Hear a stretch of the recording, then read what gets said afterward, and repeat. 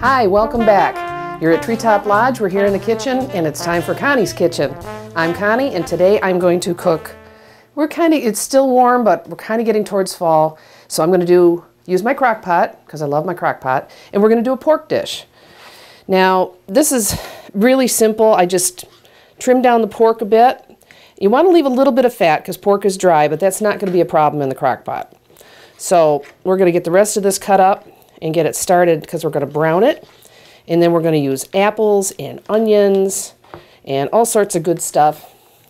And we're just going to pop it in the crock pot, and then you'll come back in like 3 or 4 hours and it'll be ready. But I think through the magic of Connie's kitchen, we could probably get it ready sooner than that.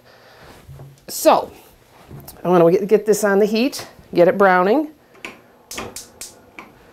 I'm going to season it up. Gotta have our seasoning. Gotta throw some over my shoulder. Salt, pepper, and some. I'm using powdered garlic today rather than granulated because it seems to cling to the meat a little bit more during the browning process. Now a little bit of olive oil. Get that started. And that's not going to take long at all. We're going to get that browning. Get my towel out of the sink. And so we'll be able to hear that start sizzling very soon. That's really all we do. We're not cooking it through. We're just going to get it browned so that it'll then take up all our other flavors. Now I'm going to take my crock pot, and while my meat is browning, I'm going to get started on my other items here. It's funny, this time of year, apple season, I always think of my grandmother, my mom's mother, and she was my fearsome Irish grandmother. I don't think she was 5 feet tall, but believe me, you didn't argue with my grandmother. We called her Ma. Her name was Catherine. And I didn't get to spend an awful lot of time with her growing up because they were in Canada, up in Montreal. But whenever she came to visit, I'd talk her into making me an apple pie. And one of my favorite things was when she trimmed the crust, she'd take the extra crust and fill that with cinnamon and different seasonings and bake that too. I found out she did that in self-defense so we'd have something to nibble on so we wouldn't touch the pie. So one year I got her good. I got home and the pie was cooling. I cut a single slice out of it, recovered it, and put just the single slice on the pan. Well, that woman could be mighty loud when she wanted to be, because boy did I get a talking to when she got home until I could finally convince her I hadn't even eaten the piece I'd sliced. So apples make me think of her. So I'm going to dice up some of these apples. You don't have to worry about a real finesse on the chop because they're going into the crock pot where they're going to cook down nice. It's almost like making an applesauce. By the time it's done, that's the texture.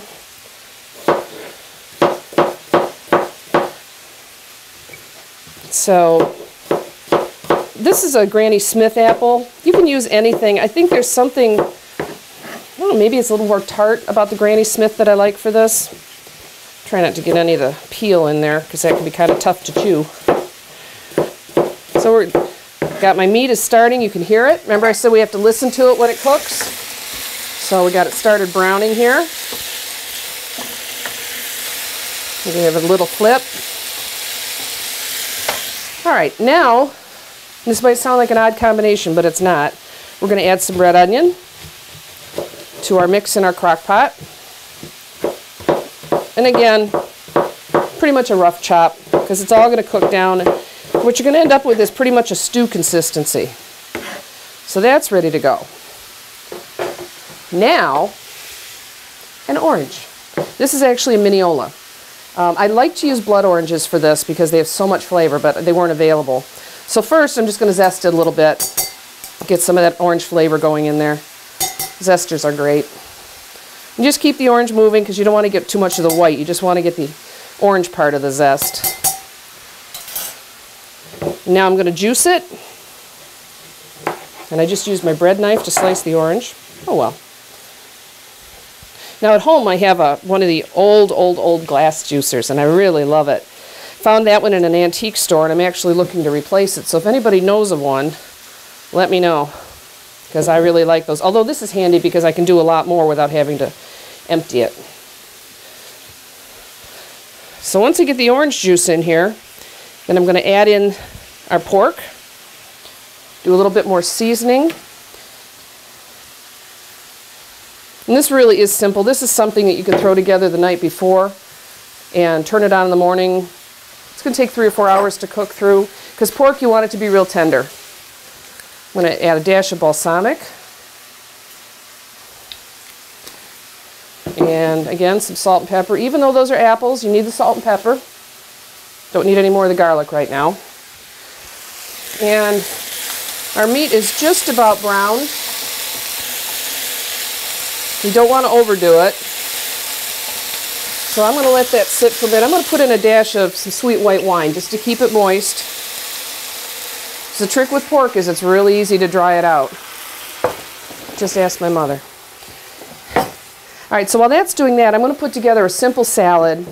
Salad doesn't have to be greens. It doesn't have to be lettuce and all that kind of stuff. I'm taking advantage of more of our wonderful Michigan summer vegetables. I'm going to do some cucumbers. And because our pork dish is a little on the sweet side, I want to do something that's a little more savory. So this is almost like making a coleslaw, but different elements, I suppose. So I got my carrot. I'm going to throw my cucumbers in here. And to that, we're just going to add some sliced white onion. Now, if you're working with a big onion like this, and you want to save yourself some time, score it down the center, much like you would with a small white onion if you were going to dice it.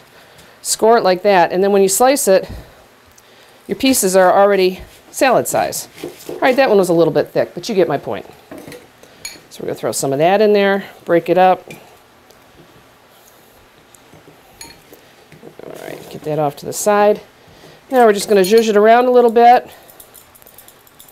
And then white vinegar, real simple. A little bit of sugar.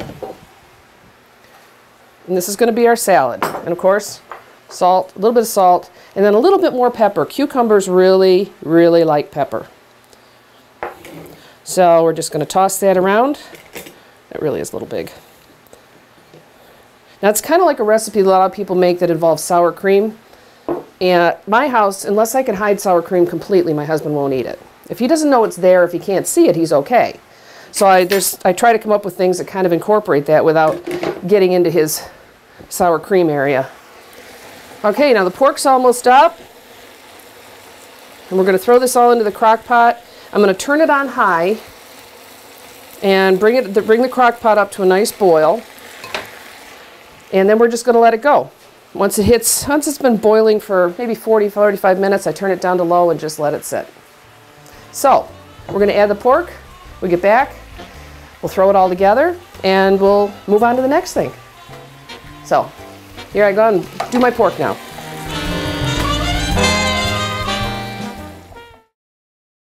Hello, I'm Elgin Nichols. And I'm Dave Kenny. And together, Dave and I host a program called Minutes by Minute. We discuss what local Oxford and Addison politicians and appointed representatives are doing to make your life happy or miserable by passing laws, ordinances, and regulations that affect you. We believe that within those political decisions is humor. You just have to hunt for it. For example, did you know there's a local ordinance that allows people to shoot off fireworks 24 hours a day, 365 days a year?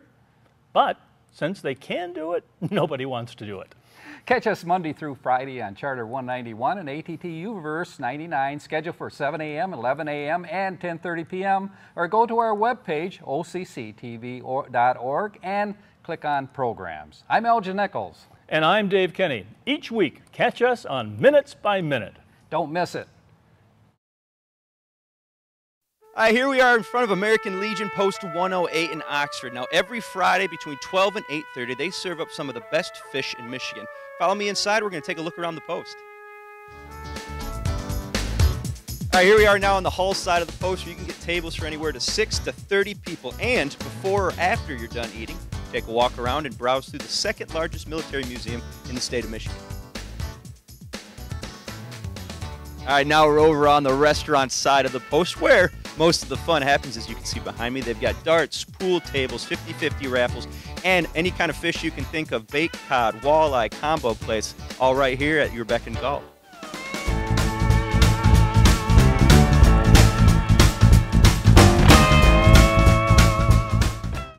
You're watching OCTV, Oxford Community Television, serving Oxford, Addison Township, and the village of Leonard.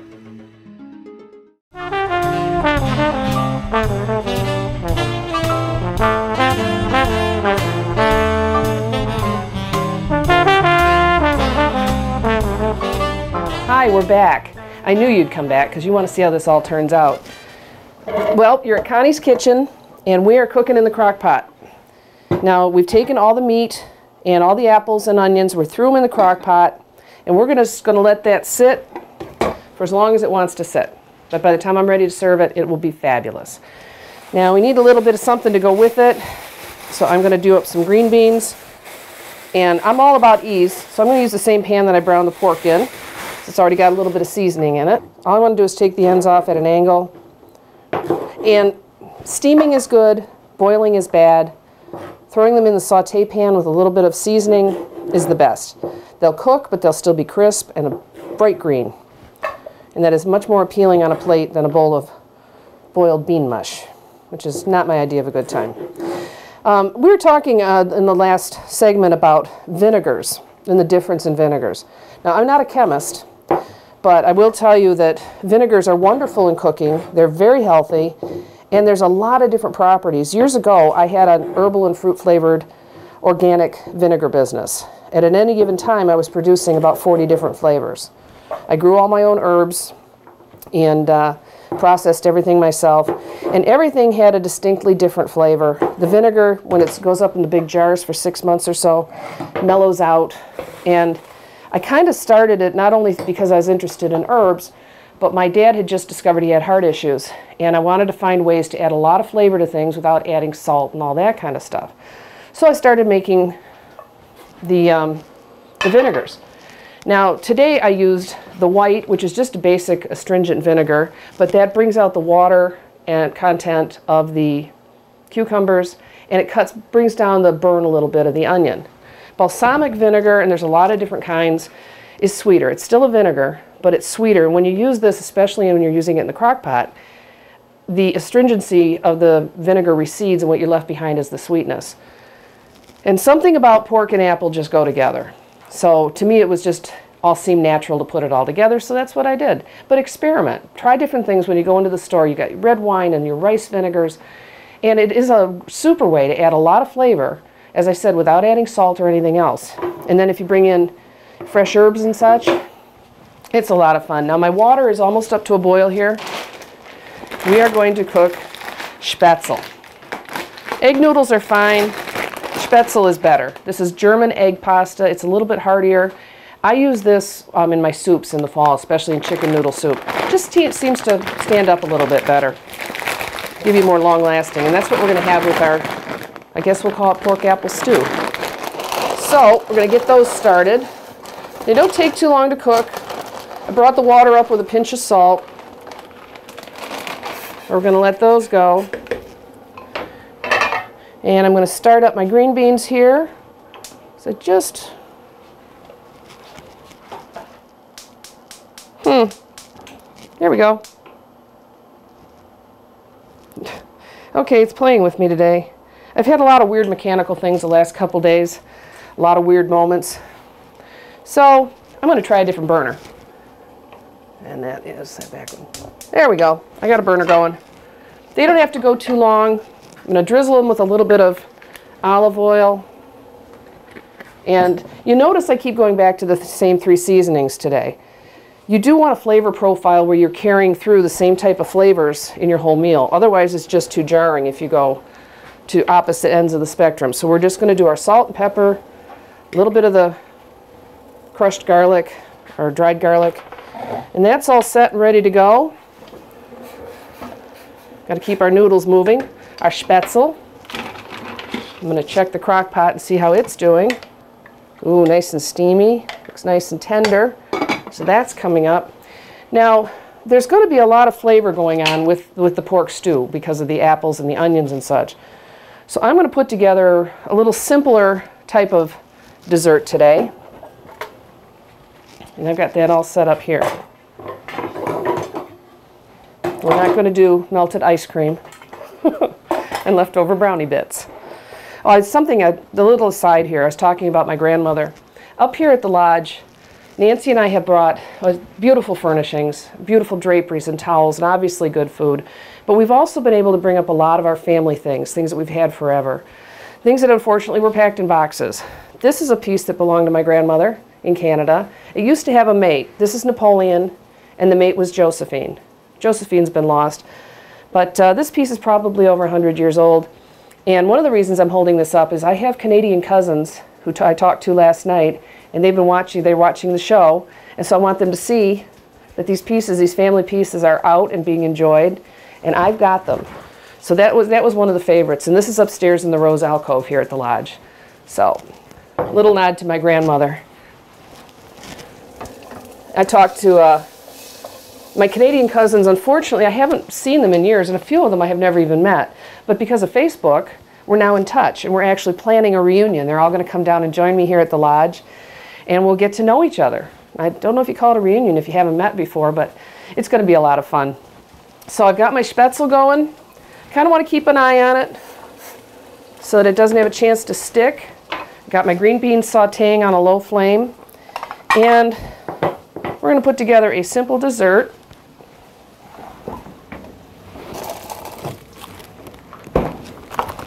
As I said, dessert doesn't always have to be ice cream and cake and pie. There's nothing wrong with ice cream and cake and pie, but so I looked in the cupboard and I had bought butter waffles. Don't ask me why. Check the expiration date, they're still good. So that was kind of my starting point. So I'm going to build a little dessert, kind of a tapas dessert, little tastings. I'm going to do that. The whole time I'm listening to what's going on the stove because I have my green beans going and I don't want them to go over. And always use the right knife for the job. So see, we have these wonderful, basically little waffles. They taste a lot like waffle cones. So we're going to start with those. One of my favorite dessert things is cheese.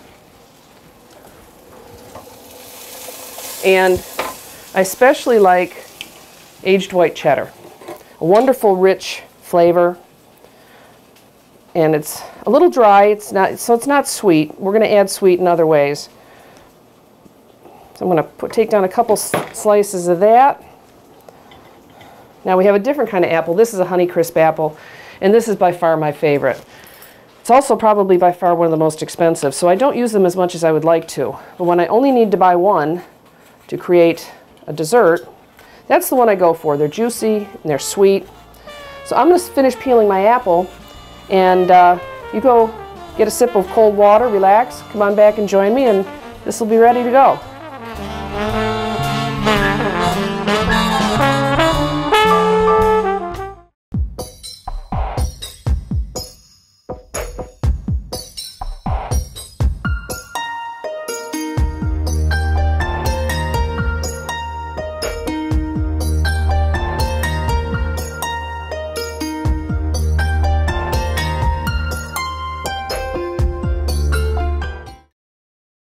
Hello, I'm Elgin Nichols. And I'm Terry Stiles. Together, Terry and I host the weekly news Monday through Friday at 12, 6, and 11 p.m. Broadcast on Charter Channel 191 and AT&T U-verse 99, we only cover news that impacts our local Addison and Oxford area.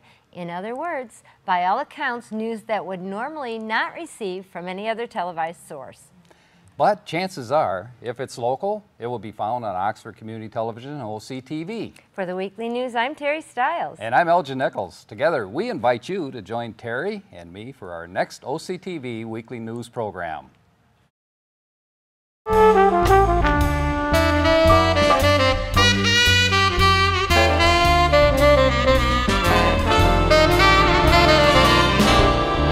Hi, welcome back to Connie's Kitchen at Treetop Lodge.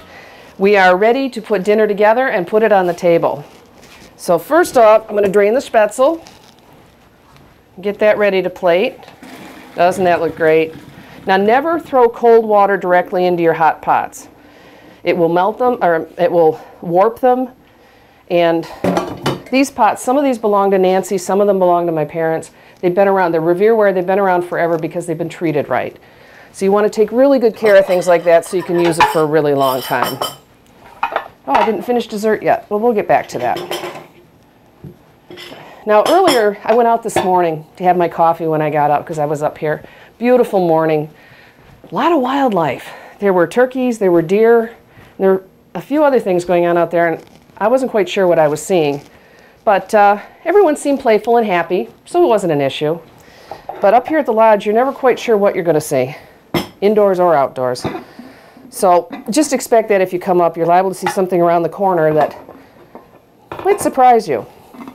All right, so I'm going to plate up.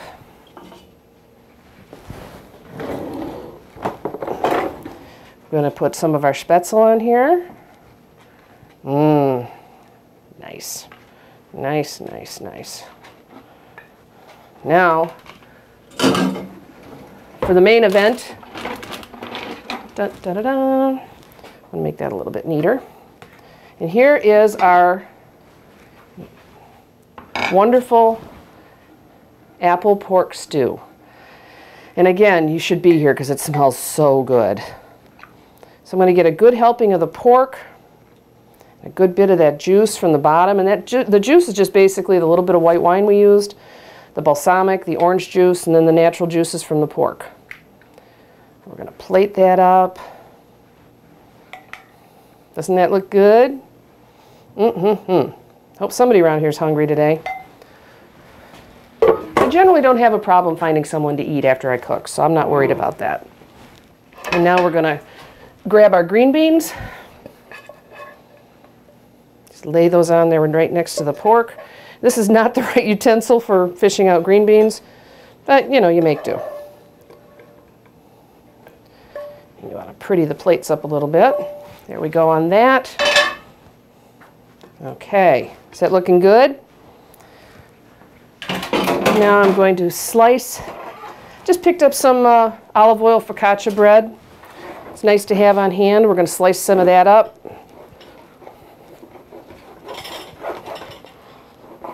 Nice crusty dry bread that's fighting me. So what else is new? Okay, how's that looking? Is that looking good?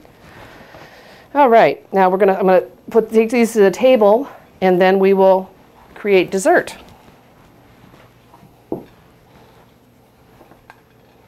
How's that look? All right. Now we're going to serve our salad. That can go on the table also. And we'll finish up what we have with dessert here. I'm kind of excited. This Sunday, the 7th, we have our first wine dinner here at the lodge. We have guests coming in that will enjoy a I think I decided on 5 appetizer course, and then a 7-course dinner, all accompanied by, excuse me, different wines presented by Dean Rondi, certified sommelier from Oxford Wine and Beverage. And he will be serving the wines and explaining them and pairing them up with the food. And we're really looking forward to it. It's going to be a great day. So now, along with my waffle and my aged white cheddar, I've got a couple slices of fresh apple. And now, I don't know what I chose. I think this is 3 berry preserves. We're going to put that right on the plate. All right, like that. And then we can do this. And a little touch that I liked, I know this might sound odd, pink Himalayan sea salt. I'm really not sure the origin of it, although it probably comes from the Himalayas. But it's got a nice little tang to it. And I love to throw an unexpected bit of salt on sweet and vice versa. So I'm going to do that. And there we go. We have a couple of simple desserts. We're going to take these over to the table. Bring our salad. And we are ready to eat. So there you have it, another simple meal that in the crock pot. Of course, it did take a little bit longer, but overall, our cost is probably maybe $12, $14, and we have enough for 4 people. And that's dessert and everything included. Now, up here at the lodge, this is the kind of meals we serve all the time, and this turned out so well, I think I'm going to prepare this for our free meal program next week, which I'm not sure if we're going to be taping that, but we will at some point. because that's a wonderful thing to do, and it's easy to prepare and a lot of fun and a lot of flavor. And I think we'll recreate this whole meal for them. So now I got to experiment on you so that I have a wonderful meal to serve them and something new to add to our lodge menu. So hopefully you'll be joining us up here very soon. We have wonderful things coming up. We have scrapbooking weekends and the wine dinner, as I mentioned. We have a baby shower coming up. So give me a call. Whatever your event, we can probably make it happen right here. And we can accommodate, not huge groups. Dinner is generally limited to 20 because we don't want people all crowded in while they're trying to eat. So we book getaway weekends for girls. We've got things coming up for the holidays. There's so much going on, and we're going to be cooking. And you're welcome when you're up here to join me in the kitchen, because Connie's Kitchen is a fun place to be. And I hope you'll agree. And I hope week after week you'll come back and you'll hit us up on YouTube. And this is all new world for me. All this is very technological, but you can contact me directly at 248-933-4579. You can hit us up on Facebook, Treetop Lodge. That's all one word, -Oxford. And you need to friend request, and I'll say yes. And we also on Facebook, email stormy3958@att.net. And very soon, we will have a web page. And the web page will include all our various events that we have going on, reviews of people that have stayed here, recipes. We will have a link into the program here, information on our catering services. And as soon as that's up, the best way to find out what we're doing until that's up is to go to our Facebook page, because I try to keep that updated on a regular basis. And I was told just before we started here today that our first show that is now running on OCTV and YouTube had, I think I was told, 111 hits since last night. So that's good news. And I hope you'll keep watching and keep enjoying. And if you have ideas or recipes, feel free to give me a call or write me a note or whatever. I'd love to hear it. So from Connie's Kitchen here at Treetop Lodge, please come back and join us again. We look forward to seeing you. Have a great day.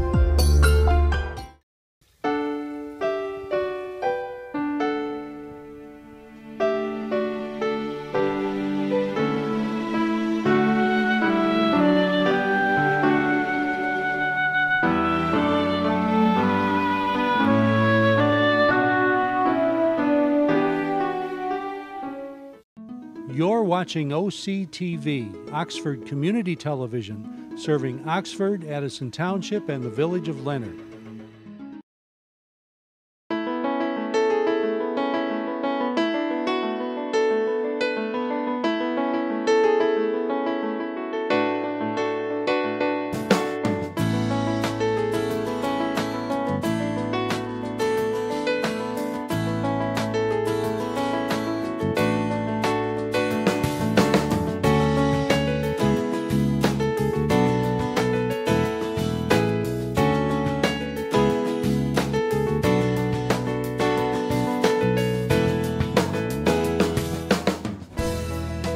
At Oakland County Parks and Recreation, we value what you value: family relationships, community connections, good health, environmental stewardship, and economic stability. Oakland County residents and businesses have invested in preserving nearly 7,000 acres of parkland. Since 1966, 13 parks and golf courses have been acquired, maintained, and improved. You're watching OCTV, Oxford Community Television, serving Oxford, Addison Township, and the village of Leonard.